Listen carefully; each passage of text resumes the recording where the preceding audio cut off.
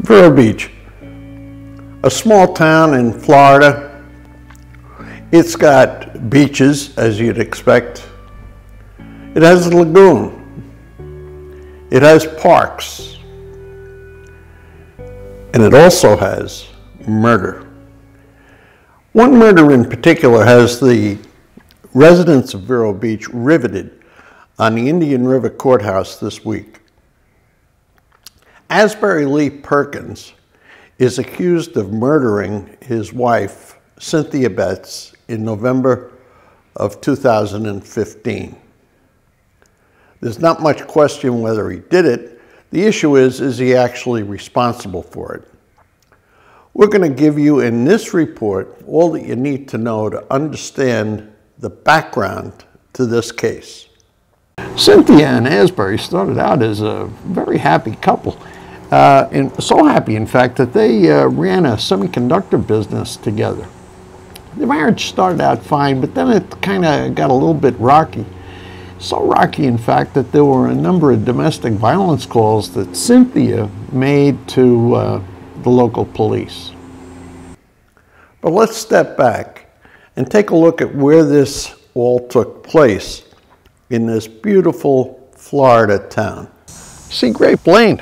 This is a quiet little street, and it was right up there, 2120, that Asbury Lee Perkins and Cynthia Betts made their home. Now, once in November, Cynthia's father, who was up in New Jersey and was used to hearing from her several times a week, realized that a week had gone by and he hadn't heard from her, and he wanted to find out what happened.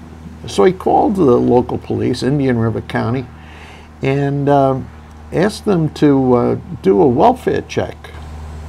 When they got to the house, they found Asbury there drunk, and what he had done after having shot Cynthia several times with this gun, he wrapped her in a carpet and was sitting there having a few beers thinking about how to get rid of her, how to dispose of the body.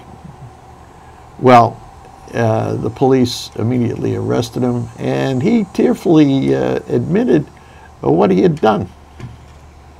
They took him to the Indian River County Jail, where he has sat except for trips to the courthouse. But wait a minute, you're saying, hey, I thought this murder took place in 2015. Here we are in 2022. What happened? Well, Asbury Lee Perkins was kind of clever for a felon. What he did was to continually change lawyers. You know, every time he changed, it created a delay, and now, of course, he's representing himself in this trial. And they anticipate the trial will be brief, but I'm not so sure. A lot of delay. Perkins' defense is temporary insanity, and what he's got to do is to convince a jury. The panel is actually 14 people, 9 men, 5 women, 2 alternates.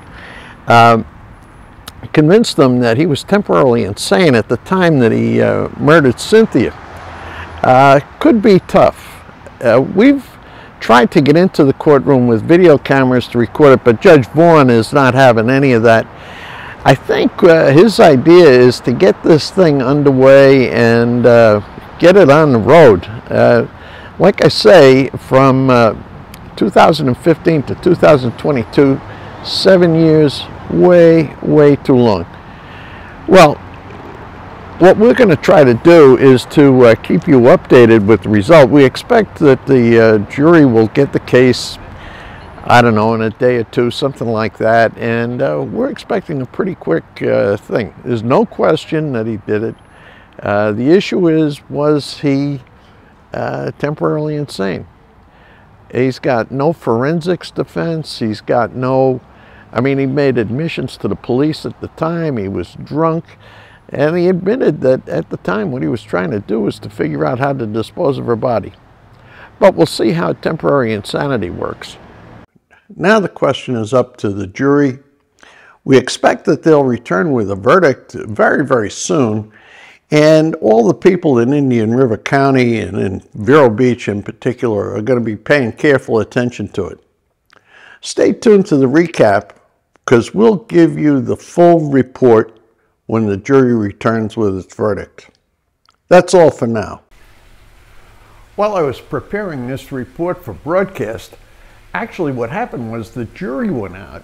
They came back in less than an hour, and they had found Asbury Lee Perkins guilty on all counts of murdering his wife.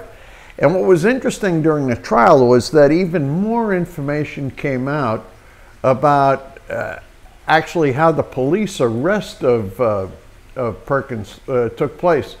They knocked on the door, asked for his wife. He told them that he was in his shorts and he was intoxicated. They ended up kicking down the door. They went in the house and they found her in the laundry room with 3 gunshot wounds to the head. Now, in the trial, Perkins' claim of temporary insanity was based on the fact that he said that her constant nagging just triggered this irrational act and forced him to take out the gun and shoot her. Well, the 9 men and however many, I guess 3 women on the jury just weren't buying it. I mean, nagging, maybe in certain cases you can see it, but they absolutely did not see it in this case. So anyway, you've got the complete background on this, and it's fully resolved. Now, a sentencing date has not been set. I expect that will probably be set later today, and we'll find out. This was a capital punishment case, so there's an excellent chance that Asbury Lee Perkins may be completely done for. Anyway, this little addendum to the report, this closes it out, and that's the complete story of Asbury Lee Perkins and the late Cynthia Betts. Everybody have a nice weekend.